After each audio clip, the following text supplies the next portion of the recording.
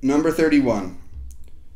What value does the natural log of x, ln x over x minus 1 approach as x approaches 1? So when we're dealing with asymptotes and so forth, I generally like to use my calculator and use this little trick of the trade. So let's go to the calculator, and we're going to plug this in.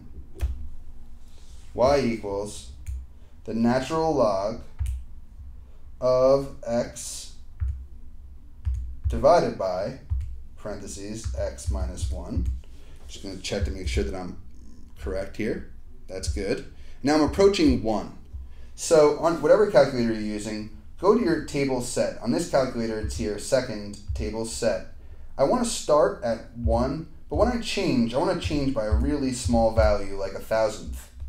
And now I'm going to hit second table, and I go to my graph, and I see, okay, as x is approaching 1 here, my y value is getting closer and closer to 1. And as I go from this direction and approach 1, we can see here that the y is going towards 1 but never gets there. So that value, that limit, must have been 1 here. So what value is it approaching as x approaches 1? It's approaching 1. C.